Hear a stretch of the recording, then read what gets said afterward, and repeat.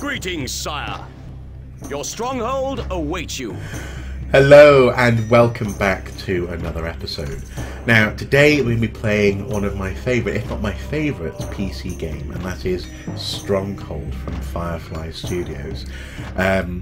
Stronghold has a military campaign and an economic campaign, and it all really revolves around the map building and management of castles. But today we're going to play the economic free build campaign, just because frankly I feel like having a bit of fun. So it's a nice big open grasslands environment. And let's dive in, shall we? Place a keep to site your castle, my liege. So first of all, I need to place my keep. Now, should I go to a fortress or stronghold? Stronghold's fairly massive, isn't it? Let's go for a stronghold. Let's put it there. Site your granary, sire. Before I site my granary, I need to extend my... okay, put my granary. I need to extend my stockpile, otherwise I might lose out on stuff that's appearing. Stronghold, as you can see, is very much an RTS. It's a game which revolves around the management of a castle which you're building, and in the military campaign it is often attacked by enemies, various very colourful enemies, including Depuce, I think, the rat, this kind of thing, and it's really good fun. Now, I first came across this game actually when I was in high school. Me and my then girlfriend were shopping in Chester. We'd crossed the border from North Wales into England, and we were young and looking for fun, and we came across Stronghold on PC. At the time, we were both very much interested in the possibility of becoming historians or archaeologists, and this game sort of was a manifestation of that. So we bought it and took it home. I say home, at the time we, that is to say me and my brother and my mum, had a terrible PC at home. It was our first PC. I've talked about it in a previous episode, but it could not run even a game like this, not very effectively anyway. So we were playing on my girlfriend's laptop, and it's kind of weird because her parents, even though we were in high school, we were young and all the rest of it, we didn't ever really have them bothering us when we went up to her room for a long time, because they could hear that we were playing this game in the background.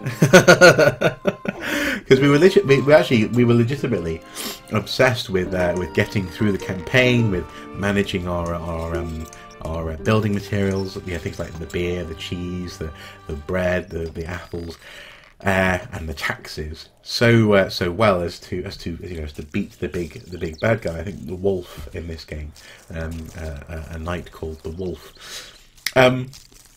So we were so obsessed with that they would actually hear this stuff, this sound, and the music actually from the campaign, which is really great. This music's okay, but the music from the campaign is kind of like the music from the first Conan the Barbarian movie. Excuse me. And it's sort of swashbuckling and loads of fun. And so they'd leave us alone for hours up in her room. Now, sadly, when we broke up, she kept the physical copy of the game, and I had to go and buy the download. And it was a bit of a tough time for me, because soon after that, sadly, the PC that I bought the download on actually, unfortunately, was stolen from me. So I lost this game for a long time, and hitherto had only really come across it in its HD format, and that's this particular title we're playing today. It's the HD release of Stronghold. But when I came across it, I had already converted to Windows 10 last year, and and it wasn't compatible with Windows 10, so I've had to wait until I don't know, the past couple of days when I noticed it's changed, until someone at Firefly actually pulled their thumb out and actually got the HD conversion compatible with this operating system. Anyway, long story short, I love this game. I've loved it since around 2001 when it came out, and I'm so pleased to be able to play it today and also share a little bit of it with you. Now, it is a game played at its own pace, as most real-time strategy games are, and I know lots of people love it. To control the game, a key control is actually right-click, And for example, swipe up, you change your view. It's an isometric sort of 2.5D game in that sense. It's very charming. I love the graphical style of this game. Swipe right and you zoom in and zoom out, or zoom out and then zoom in rather. Swipe down and you sort of flatten the landscape, but not totally. And then swipe left and you get rid of the HUD, the heads-up display. You can actually toggle the landscape flat by pressing the space button, and that's very useful for seeing if you're actually connecting the wall up successfully around your castle.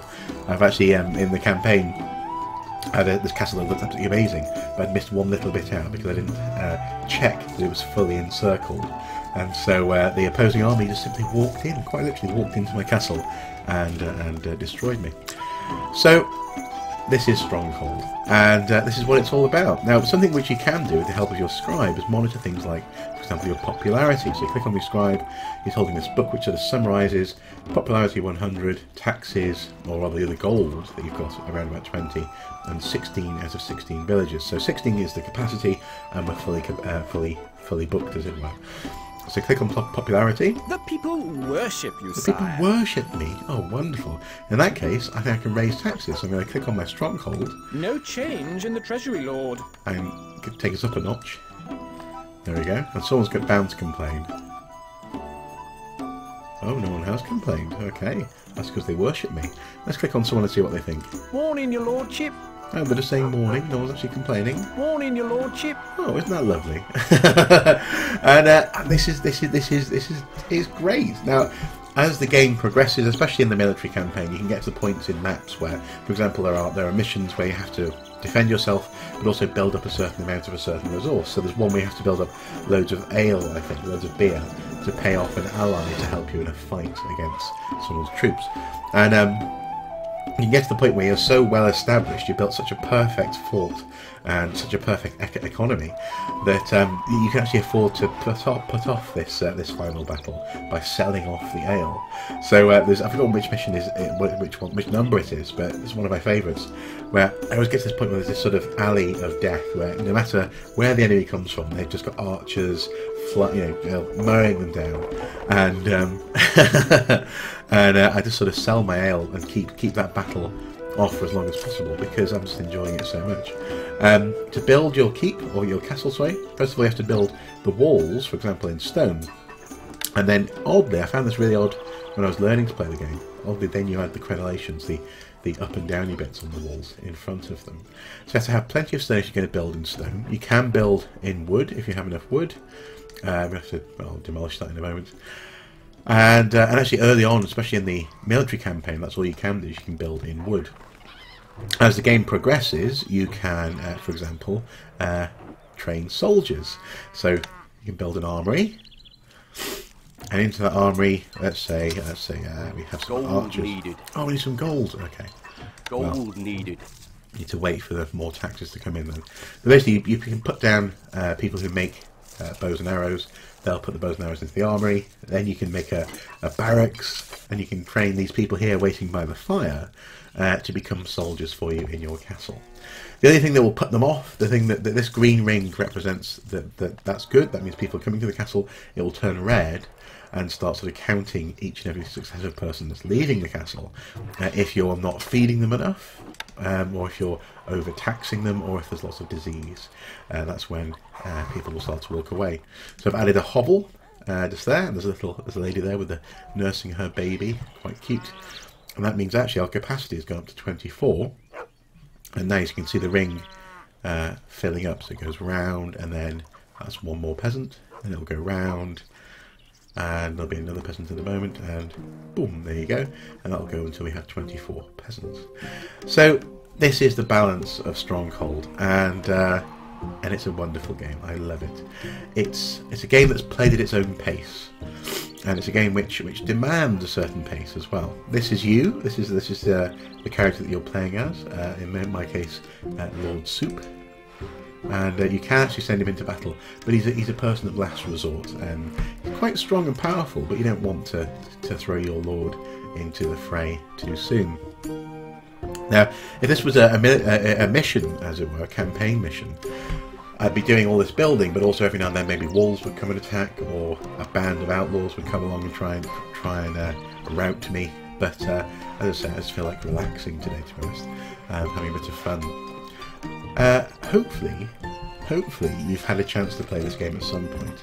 It is the basis, I think, for many other versions of this type of game. And indeed, Firefly Studios themselves haven't really been able to better it.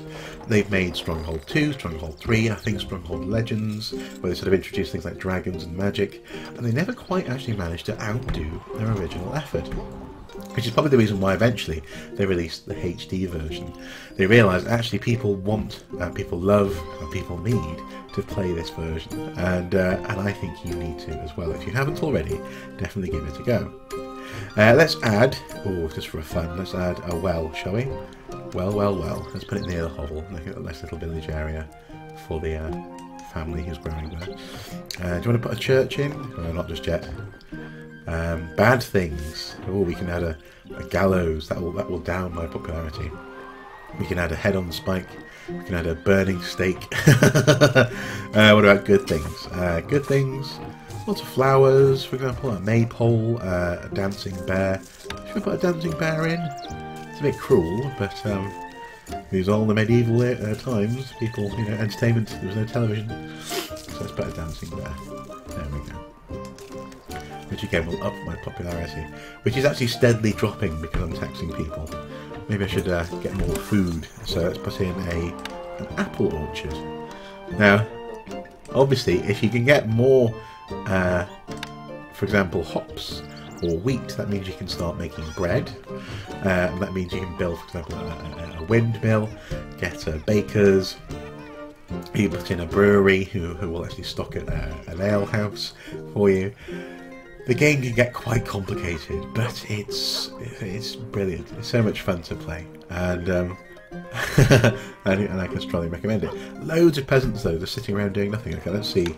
Should we put in some wheat farms? Not enough wood, my lord. Oh, we need more wood. Not enough wood, my lord. There we go. Oh, only one wood cutter. That's two now. That's good. Let's make 3. And you can see the peasants are assigned. So there goes 1, here comes another. And they go off to their post, flex their muscles if they're a woodsman anyway, and they go off and start chopping down trees. Now, it got to the point, my girlfriend and I at the time, that we actually built, or wanted to build at least, a replica of Conwy Castle, which is a wonderful castle in North Wales. In fact, it's my favourite castle, my personal favourite castle. And we did quite well on her laptop, but the best version of it, I have to say, was achieved by me in university on my downloaded copy. Sadly though, when my PC was nicked, so too was Conwy Castle, because actually there's a landscape editor where you can do actually, if you want to, you can make a map of certain squares size, and you can do everything from adding in hills. You can add resources like the stones to quarry, trees. You can waterfalls. We can put. I think you can place animals as well, like roughly where you want the deer to be. This kind of malarkey, and I made a really amazing Conwy Castle, and I'm sure someone's made a better version out there. There's a whole community of people who absolutely adore Stronghold, yeah, that's what we wanted to do, and we did quite well, but we were moderately successful, shall we say. So, have we got any wheat yet? No, this guy's still. Let's see. Morning, your lordship. He's working. Morning, your lordship. Okay. So he's planting the seeds. It's going to be a while before we get wheat. Although our first batch of apples, it looks like, are on the way. That's good. Got 3 types of food now in the granary.